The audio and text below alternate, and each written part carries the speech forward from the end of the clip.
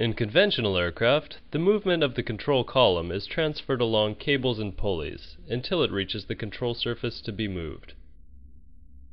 In the A320 family, the cables and pulleys have been replaced by electrical wires. This has the advantage of saving weight on the aircraft. However, there are even greater advantages, as the video clip will demonstrate.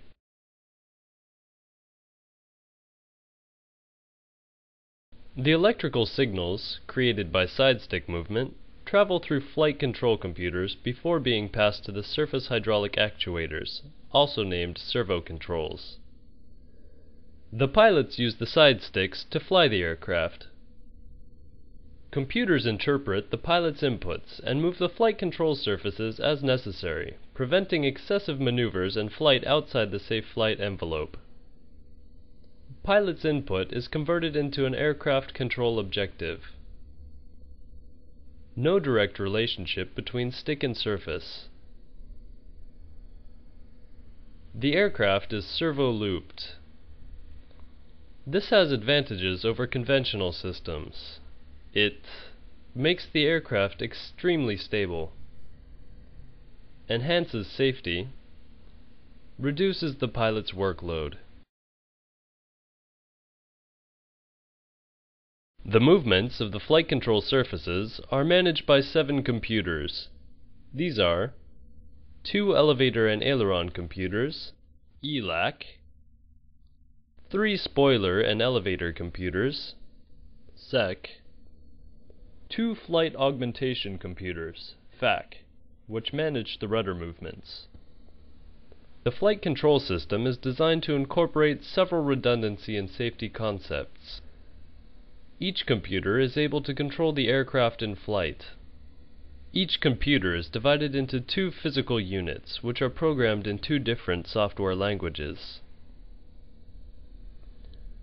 Segregated power supply, control source, and signaling lanes.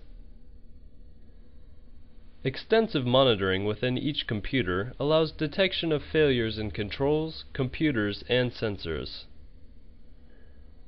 With the basic configuration, no single failure, computer, electrical system, hydraulic system, sensors, will cause a degradation of the normal functions. 2 flight control data concentrators, FCDCs, are installed. They receive data from ELAC and SEC computers for indication, recording, and maintenance purposes. The FCDC stores the maintenance data and delivers failure indications, e.g., stored failures, failure history, troubleshooting guidance, etc., as well as failed LRUs, to the Centralized Fault Display Interface Unit, CFDIU. The FCDCs interface with ECAM system, surface position, computer status, surface status, and interface with the DFDR, flying parameter recording. However, the data from both FACs is directly sent to the EIS. 3 independent hydraulic systems are used to power all the flight control surfaces. The flight control system incorporates ailerons. Each aileron is powered by 2 servo controls from independent hydraulic systems.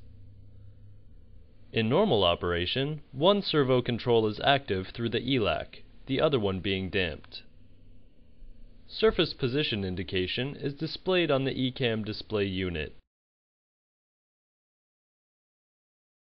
Elevators.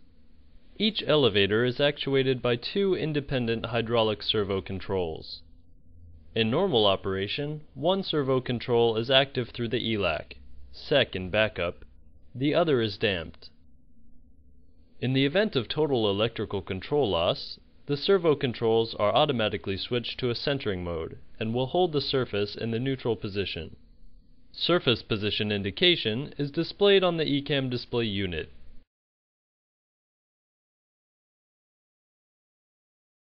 A trimmable horizontal stabilizer, THS, for pitch trim. The THS is actuated by a fail-safe ball screwjack, driven by two independently supplied hydraulic motors. Manual control of the THS is achieved through the interconnected handwheels located on the center pedestal. On the ground, the THS setting must be performed through the manual control. As soon as the aircraft is airborne, the THS automatically engages in electrical control mode. The mechanical control can override the electrical control in case of auto trim runaway. Automatic pitch trim is achieved with the THS through the ELAC. When the auto trim function is engaged, any movement of the elevators will be followed by a THS movement in order to align the surfaces for drag reduction, fuel saving. The THS position indication is displayed on the ECAM display unit and is also indicated in degrees on a scale adjacent to each trim handwheel.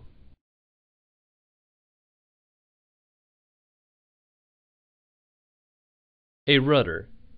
The single-piece rudder is actuated by three independently supplied hydraulic servo controls, mechanically signaled from the pedals and the yaw damper actuators. The rudder position indication is displayed on the ECAM display unit.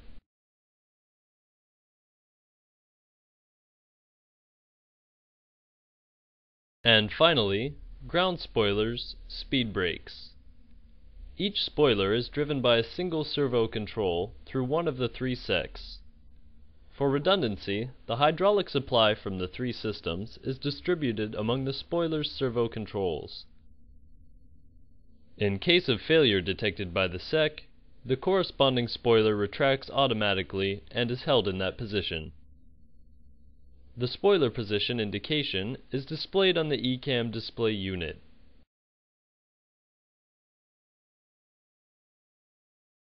Now let's introduce the ECAM flight control page. You can see that all the flight control surfaces we have talked about are displayed. We will now see them in more detail. The movements of both ailerons and both elevators are symbolized by a green index moving in front of a white scale. The servo control status, displayed on the side of the white scale, will become amber when the corresponding actuator is not available. Hydraulic low pressure, electrical control failure, computer failure, etc. Ailerons. The ailerons are shown in neutral position. Note: the indication below corresponds to the new neutral position when the flaps are extended. Aileron droop automatic function. Elevators.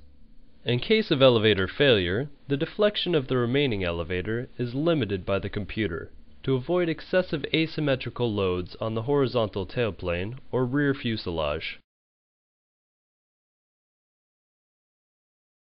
The green rudder symbol is used as an index to display the movements of the rudder on a white scale. The servo control status is displayed on top of the rudder indication. The rudder trim is indicated by a small blue line below the scale. When used, the rudder trim will move the neutral point of the rudder surface and change the rudder pedal's position. The hydraulic systems which actuate each control surface are indicated on the ECAM flight control page by G, B, and Y.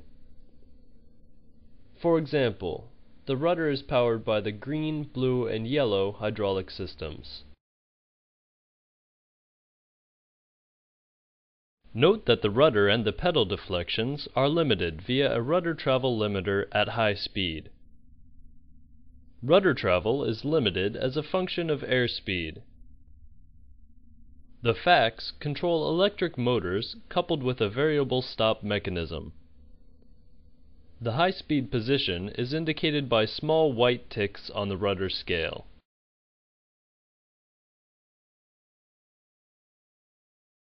The pitch trim position is indicated by THS deflection in degrees up or down.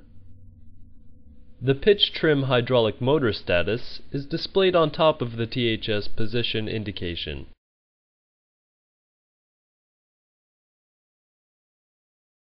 The spoilers have several functions. Speed brakes use the three central surfaces. On the ECAM flight control page, the spoiler extended position is indicated by small arrows. This is the case for the speed brakes. Speed brakes are used to decrease the aircraft's speed and to increase the rate of descent. Speed brakes inhibition. The computers will automatically retract the speed brakes or keep them retracted in the following conditions. Aircraft in high angle of attack condition. Flaps full configuration selected. Landing. Computer failure. Roll spoilers. To complement the aileron's action, the roll spoilers are deployed automatically by the computers on the same side as the aileron, which is deflected upward. They remain retracted on the other wing, and proportionately to this aileron deflection. The computers are able to mix the speed brakes function with the roll spoilers. Look at the video carefully. Roll control uses the four outer surfaces. On the video, look at the left spoilers as they deploy, then at the right ones as the wings are leveled. Ground spoilers use all surfaces at their maximum deflection. The ground spoilers are used to maintain the aircraft on the ground lift dumper, and to reduce the speed. Ground spoilers will remain extended during bounces. Ground spoilers are automatically extended after touchdown or in case of rejected takeoff when specific ground conditions are fulfilled. Pre-selections have to be made through the speed brake control lever located on the center pedestal. They will retract when deselected with the speed brake control lever or one engine thrust lever is advanced above idle position. On the video, watch all the spoilers deploy at touchdown. The status of the ELACs and SECs is indicated on the ECAM flight control page. The other computers are not displayed. Pilots control pitch and roll through two side sticks. The side stick advantages are improved crew interface, system simplification, weight and room saving. Each side stick sends independent electrical signals to the flight controls computers. When both side sticks are used at the same time, their inputs are algebraically added by the computers. When the autopilot is engaged, both side sticks are locked in the neutral position by a solenoid system. Each side stick is fitted with a red push button, which is used for autopilot manual disconnection. Deactivation of the other stick when this push button is kept pressed to take priority in case of crew incapacitance or during flight training. For rigging purposes, the side stick can be held in neutral position by a single rigging pin. Aileron, spoiler, elevator servo control adjustments. There are associated side stick priority lights.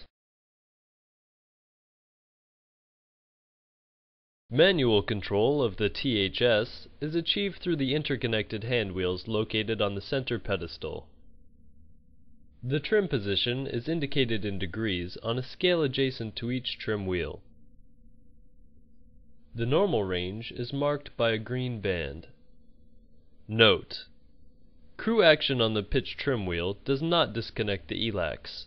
They remain synchronized with the manually selected position. Following touchdown, the pitch trim is automatically reset to 0. When the pitch trim is engaged in electrical mode, a feedback movement is sent to the wheels via the mechanical channel.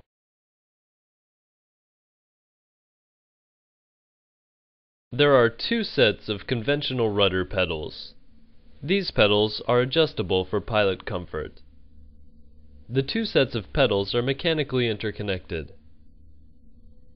When the autopilot is engaged, the rudder pedals are locked in neutral position.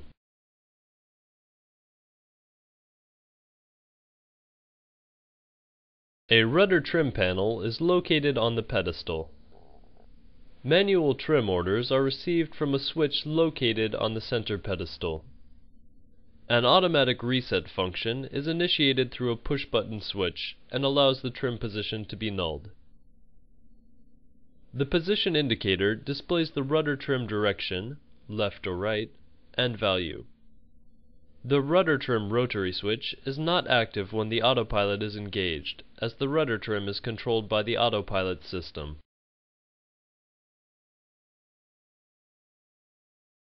A speed brake lever is located on the left side of the pedestal. To select speed brakes, the lever has to be pushed down and set to the required position. To arm the ground spoilers, the lever must be pulled up when in retracted position. Upon ground spoiler deployment, there is no movement of the lever, as it is an electrical control.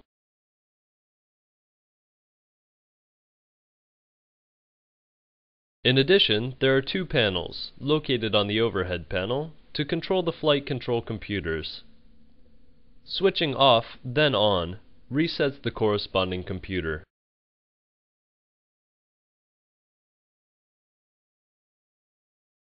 The ELAC1 and SEC1 are normally supplied by the essential bus, but can be supplied by the hot bus in case of electrical failure. Now, we will introduce the lift augmentation devices. High lift control is achieved on each wing by 5 leading edge slats, 2 trailing edge flaps, 1 aileron droop function. Slats and flaps are driven through similar hydromechanical systems consisting of power control units, PCU, differential gearboxes and torque shafts, rotary actuators. There are 5 slats on each leading edge,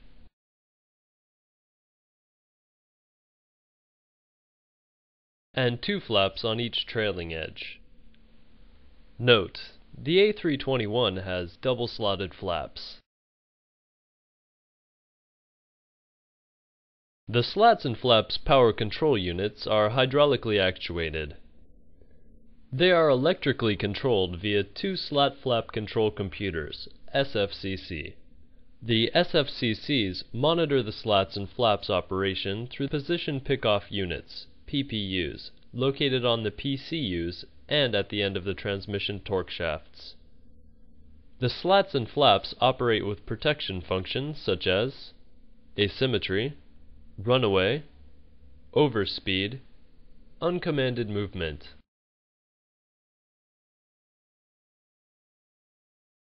Each FSCC has 2 channels, one for the flaps and one for the slats. Each channel can drive its associated surfaces. The flaps and slats information is shown on the engine warning display. The System Data Acquisition Concentrators, SDACs, receive slat and flap positions from feedback PPUs through SFCCs to generate appropriate ECAM displays. The flap and slat positions are indicated by white dots.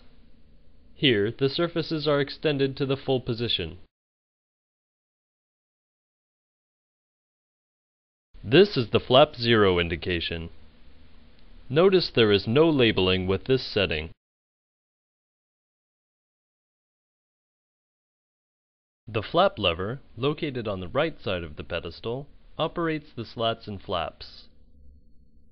Before selection of any position, the lever must be pulled out of the detend. Moreover, balks are provided at position 1 and 3 to avoid excessive flap-slat travel demand by a single pilot action. The flap lever has the following positions: 0, 1, 2, 3, and full.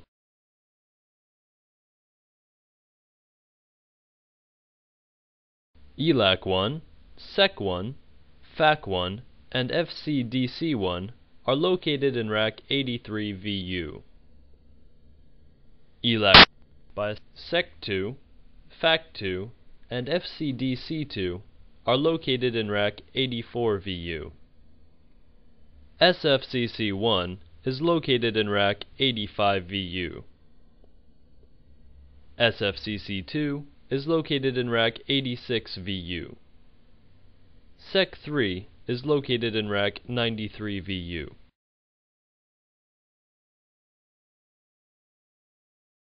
The ELACs, SECs, and SFCC's byte memories can be read and tests triggered on the MCDU through flight control key.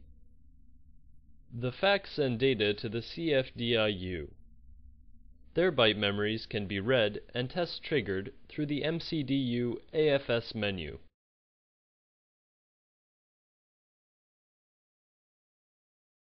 The ELACs and SECs send data to the CFDIU through the FCDCs. The SFCCs send data directly to the CFDIU.